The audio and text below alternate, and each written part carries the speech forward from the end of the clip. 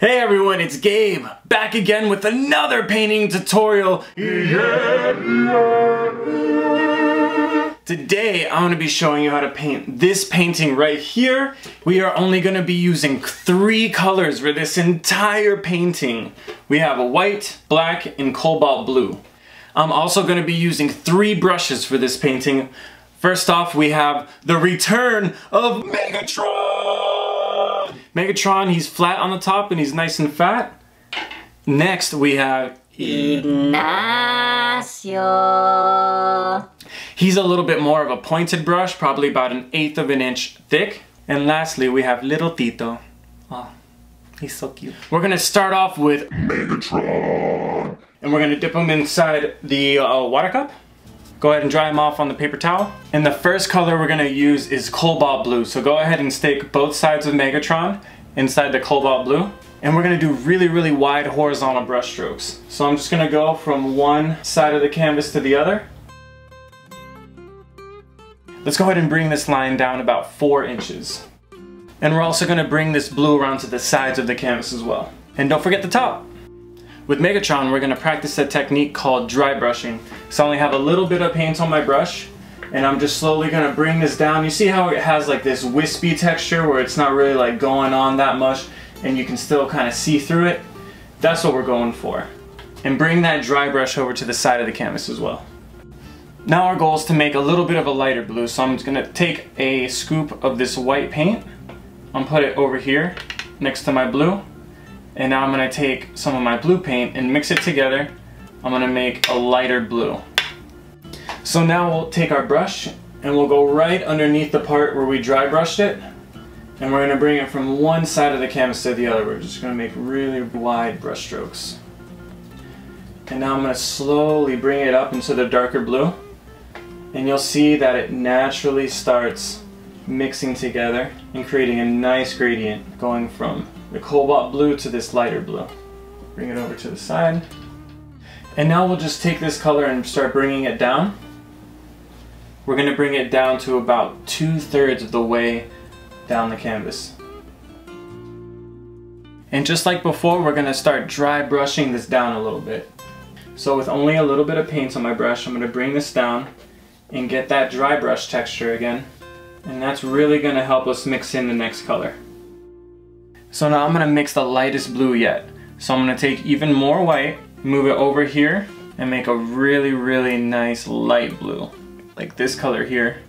And just like before, we're going to go directly on where we dry brushed it and bring it side to side. And now we're going to slowly start bringing it up into our medium blue so we have this nice gradient. Now everything below that line we can fill in with this color. And there's our background. So we have this gradient going from cobalt blue to a nice medium blue, and then finally a light blue. We'll let that paint dry for a couple minutes and then we'll get started on the moon and the clouds.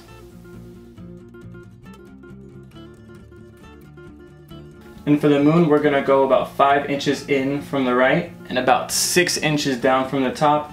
And we're just gonna paint this circle that's about 3 inches. So it's 3 inches tall and about 3 inches wide.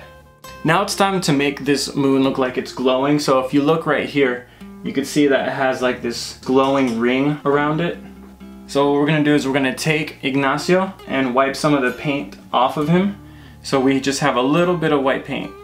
So we'll go around the moon and just create this dry brush effect. So that same dry brush style that we were doing earlier, it's making a comeback. If your moon turned light blue because of your background, don't worry, once it dries, we're gonna go over it one more time, give it a second layer, and then your moon's gonna be bright white. And now you've got your head in the clouds. We're gonna get some clouds going. So I'm only gonna use a little bit of white paint on Ignacio. You don't want a lot of paint on your brush because then you're gonna get a really solid color, and we're looking for something a little bit less opaque, a little more see-through. So down over here, I'm going to start off by drawing my cloud. So I just have my brush spinning around in a circle.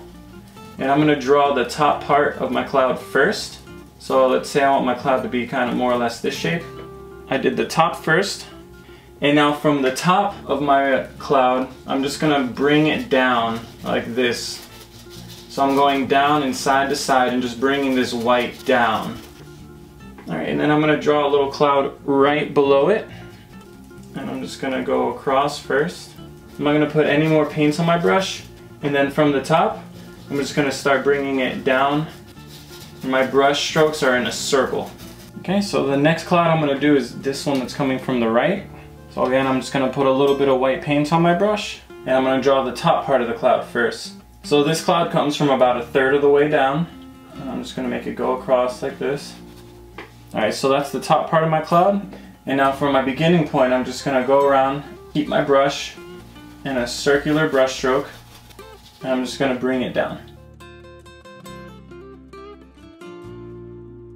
Bring your cloud over to the side, and now I'm going to put a small cloud right in front to kind of make it a little bit more three-dimensional. So about right here, I'm just going to go ahead and draw another one. And draw the top part of the cloud first, and then bring it down from the top.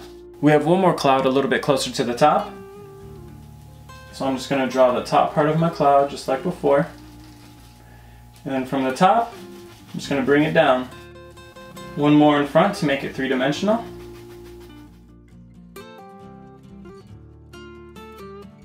There's a few more closer to the moon here.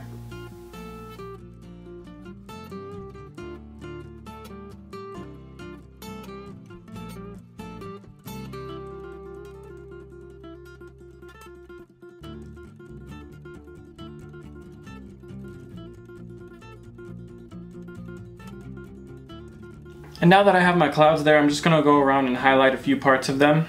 If the moon is right here, the highlights would be hitting it towards the left. So amongst the left of some parts of these clouds, I'm just going to make it a little bit brighter so it stands out.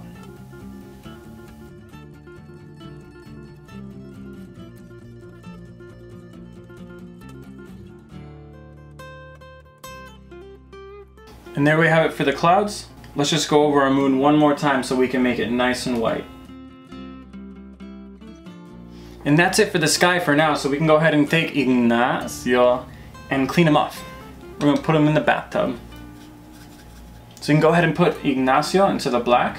So we're going to start off about 7 inches from the top right, and we're just going to make a little black mark right here. And now our job is to draw a line from that mark going straight down. Now I'm going to tell you guys something that's very obvious, but it's worth noting. Whenever you're drawing a tree, the thickest part of the tree is always going to be at the base. Same thing with the branch. The branch is always going to be the thickest at the base, and it's going to get thinner as it goes out. Now with that in mind, we'll just build up the trunk a little bit. So I can kind of just draw this triangle right here. And there's about 4 inches of space right here from this line to this line. While this line, it goes a little bit over at a halfway point, and it starts building up from there. Let's just go ahead and make this part a little bit thicker in general. And let's go ahead and fill this part in on the bottom. Alright, we're going to start off with this branch right here. So let's make a line a little bit over the halfway point of the canvas.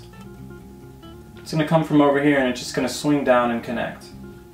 So I'm going to go ahead and make the base of this branch the thickest. Like so. And I'll also round this part out down here a little bit.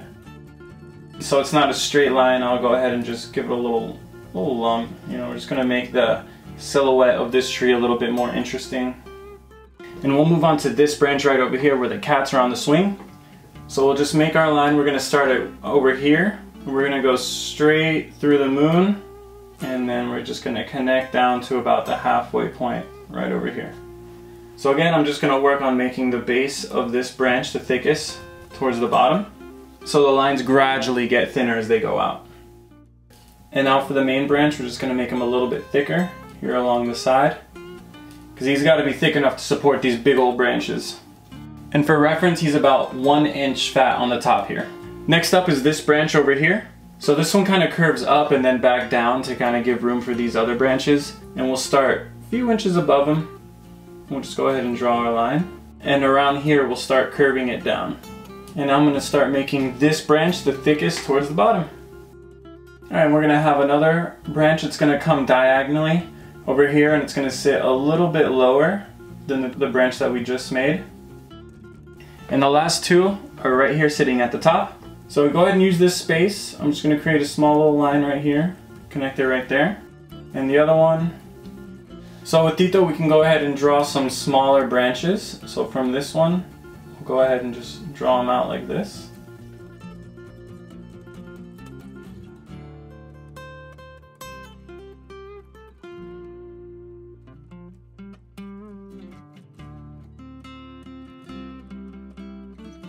There's another little twig right here. Alright, and I'm just going to extend the point of this one out a little bit.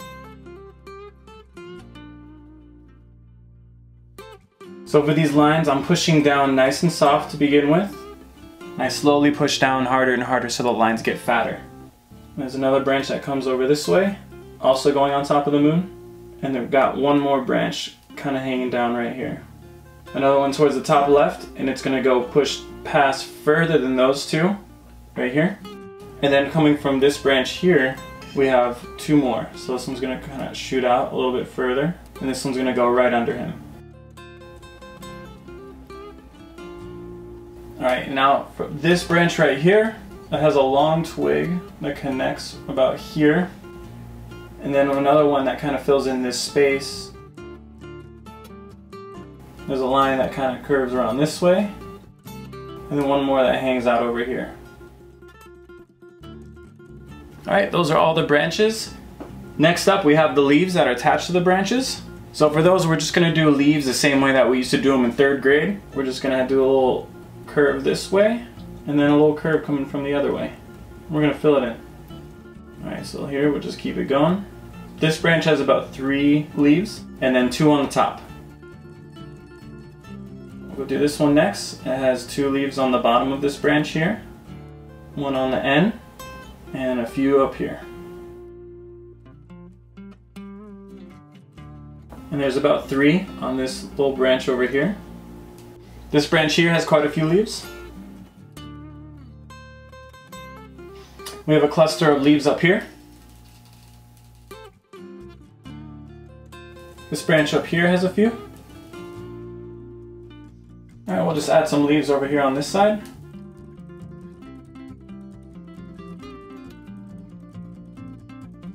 This one here has a few little leaves.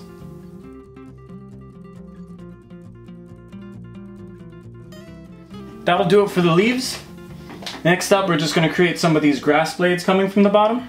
And now with the points of my brush facing up, just like this, I'm going to use the point of my brush to create some of these grass blades. So here, I'm just going to fill out the whole bottom of this with tall grass.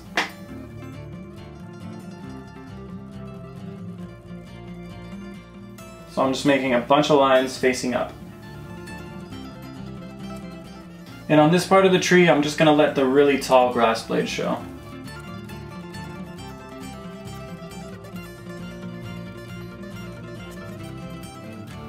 And that's it for the grass. And now next up is the kitties on the swings. So we can go ahead and take Ignacio, put him back inside the black paint. And floating about halfway between this space, so if I have this amount of space here, I'm going to do it like right here in the center. It lines up with the moon right here. So I'm just going to draw about a 3 or 4 inch line going across. And now I'll get started on this first cat here. So for the first cat, we're just going to draw a long teardrop shape. So over here towards the left, I'm just going to draw a little line going this way and make it curve in towards the bottom. And then over here I'm going to do the same thing. Teardrop shape and make it curve in towards the bottom. And now I'm just going to go ahead and fill that in. And we're going to draw a oval on the top of his head. And I'm just going to make his shoulders a little bit bigger.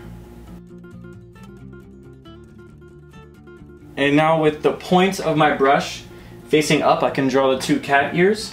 First one's going to come across this way. And the next one I'm going to point my brush this way and use the tip again for this ear. Perfecto! And now let's go ahead and paint in his tail. So his tail is going to come around this way. So I'm just going to draw a little swoosh coming from here and connecting to the middle of his booty. And now the tail is going to curve around. And for the second cat, we're still going to start with a teardrop shape, but this one's going to be upside down. So the point's going to be at the center here, and then he's going to have a rounded top. And he's going to be shorter than this first cat, so don't make him quite as tall. And I'll make his feet a little bit wider. His head is going to be an oval sitting on the top left part of this little teardrop that we made. Go ahead and draw a nice little oval. And we'll draw on his little ears the same way. And now his tail is going to come up from the top, right, and it's just going to curl in. And there's our two kitties! And now with little Tito, we'll draw on these two strings. So with little Tito, I'm just going to try as best as I can to draw a nice thin line going straight up into the branch. Now the original painting has this bird cage right here, but I feel like it kind of detracts attention away from the cats and it kind of throws off the balance. So I'm not going to put the bird cage in this one here. If you'd like to do it, by all means, you're your own grandpa. You can do whatever you want. It's up to you. So I'm going to move right along to do the stars and then the heart on the tree.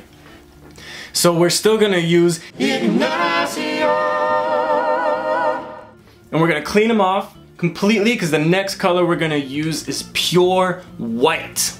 So let's put Ignacio back into the white paint and we'll just do some of these stars. So with these stars, you just want to make it look completely random. So we're just going to go ahead and go over here. I'll just put two right next to each other.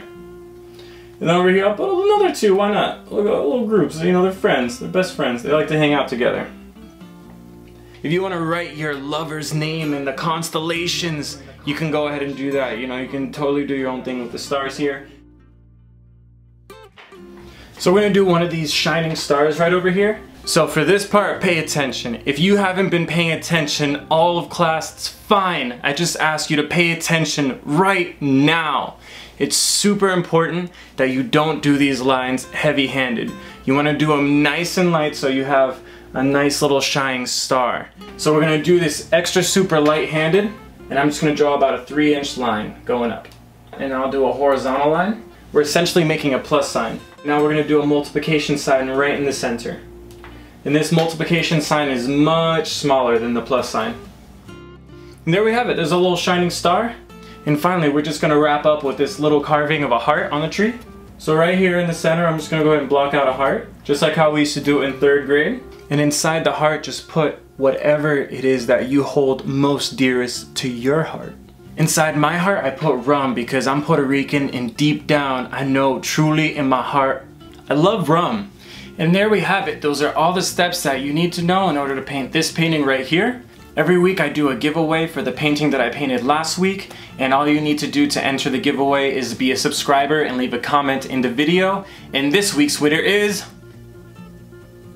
Congratulations, all you need to do is just message me on the back end of my channel your contact info and I will mail you your painting. Also, if you guys want to subscribe, I'm going to be putting out more and more painting classes. I'm motivated. You guys are motivating me. This is awesome. Let's do it. If you guys like what I'm doing here, please consider going to my Patreon page and pledging anything. Anything that you guys do is always greatly appreciated. Again, thank you so much for watching. My name is Gabe, you've been awesome, and until next time, stay creative.